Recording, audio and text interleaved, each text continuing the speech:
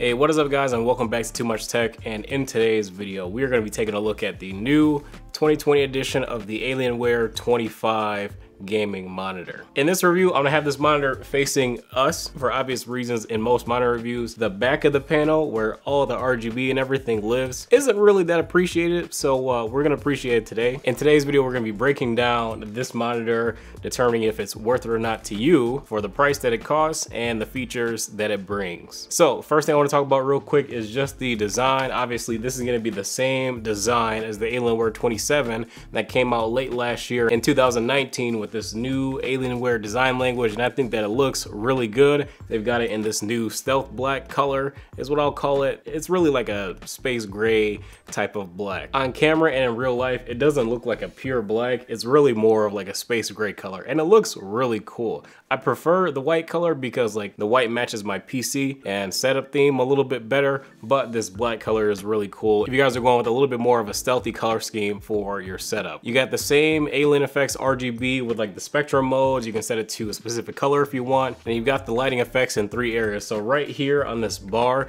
that shines on the back of your desk or wall or whatever, you got the little alien head up here, and then on the front, the power button is illuminated also with the RGB color. In terms of connectivity, you got 1 display port, 2 HDMI, and 4 USBs, as you always have had on most high-end Alienware monitors. The stand is incredibly adjustable, and it is VESA mount compatible. I do kind of recommend putting this monitor on a stand and connect it to your desk or to the wall, because this stand, as cool as it is, it does have a ton of tech inside in terms of the lighting and stuff, but the base is entirely too big. And this is the same problem that I've had with pretty much all Alienware monitor stands. It's just, they're really nice, very well built, super sturdy, but they take up way too much space on your desk. It interrupts your mouse pad and everything. And I have a big desk too, and this one still gives me issues. I just wish that they would come up with a way to have a stand that's just as cool as this one, but have it take up less space. The stand, you do have some really nice cable management right here too, so that's good that at least, you know, you got this huge stand, but you can manage your cables super easily. So I guess that's kind of cool.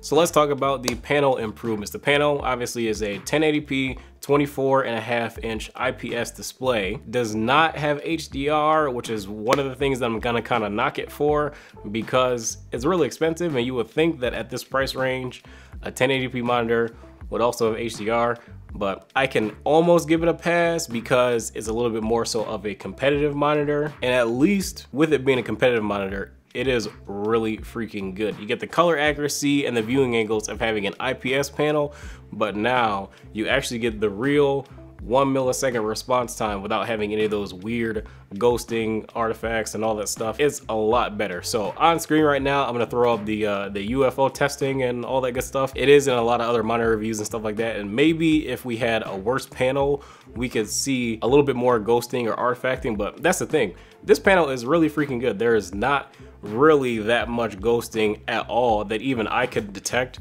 The next test I'm gonna throw up on the screen right now is a real life test of just playing Fortnite.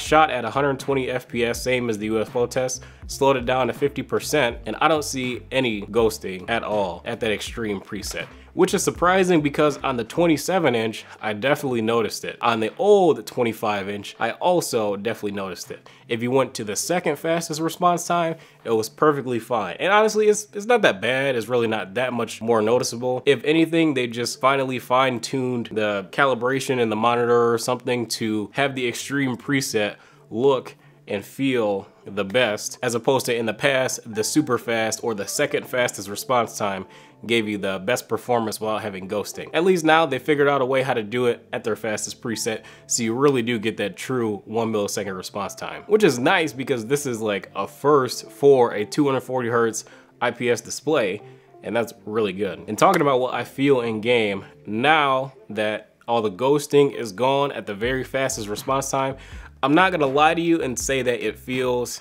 a lot faster than the 2017, because I only have not had a 2017 for maybe a month and a half. So it hasn't not been my main for not that long, but I did notice a difference in the way that the panel looks over the 2017. The 2017 for a TN panel was about as good as a TN panel can get.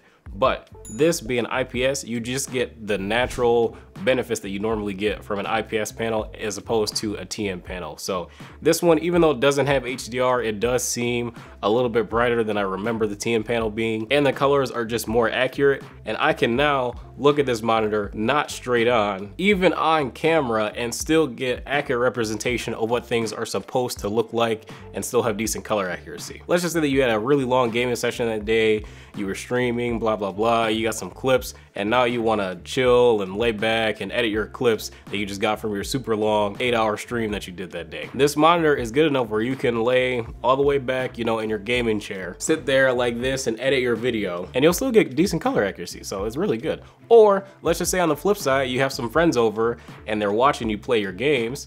Now they can stand back at an off angle and still look and see the exact same picture that you're looking at with the same color representation and everything. It just makes for a more enjoyable viewing experience as a whole, and I'm really glad they were able to figure out how to make a really fast monitor, IPS, and look really good, and be able to do professional work if you absolutely have to, and just have an overall better and more enjoyable viewing experience. Now again, for this price, it is around $500 right now. Do I feel like it's worth $500? Yes and no. If it had HDR, I would say, okay, sure, $500, I can see it. Without it having HDR, as a lot of other monitors around this price point do, they may not be the same spec and have 240 hertz, understandable. They may be around the 165 hertz or 180 hertz and have HDR, but it would have been nice to have it, especially coming from a big brand like Alienware. Now, for that reason, I feel like this monitor will be a little bit more fairly priced at around $400.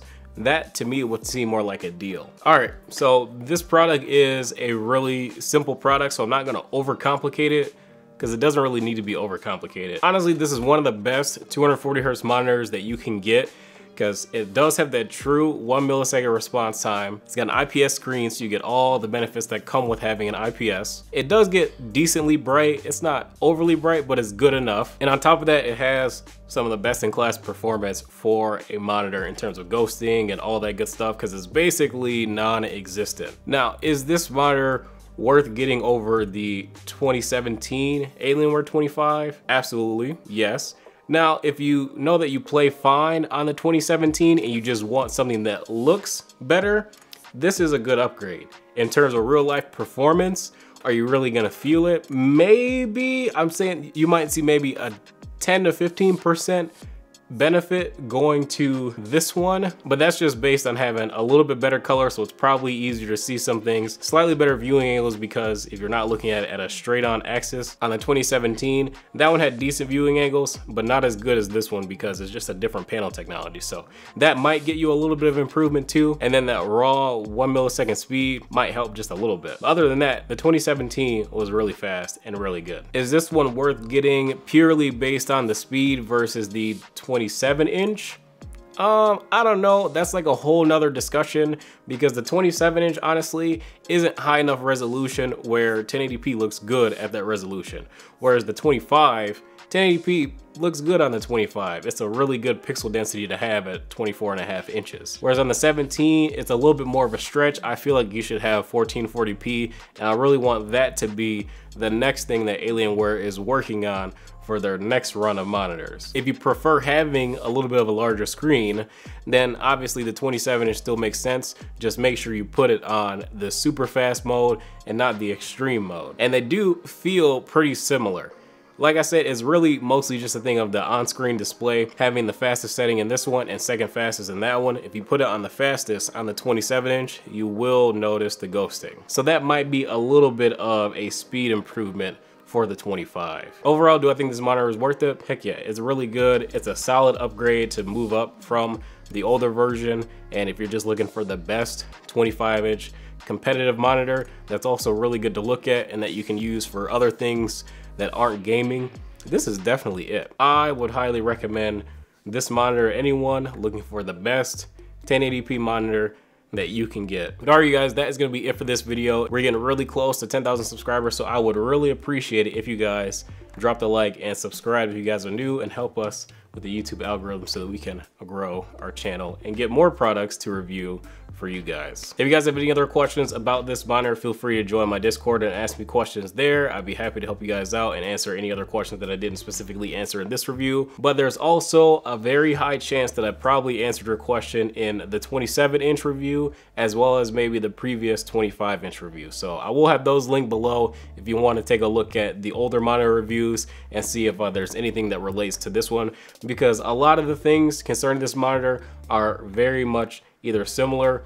or the same to those other monitors. Thanks once again for tuning in. I will see you guys in the next video.